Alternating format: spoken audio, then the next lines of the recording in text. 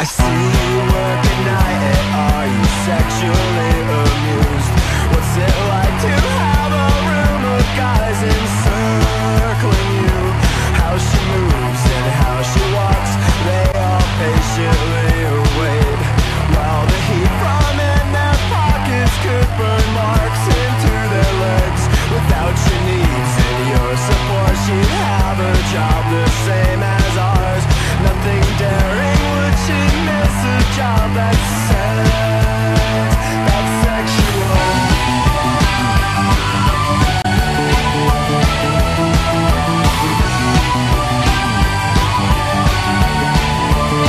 In every city, there are dozens of these clubs where men can go. Some people need a little challenge to their fantasies at home. There's a little tiny number on a folder matches the entrance from a little dancer's band.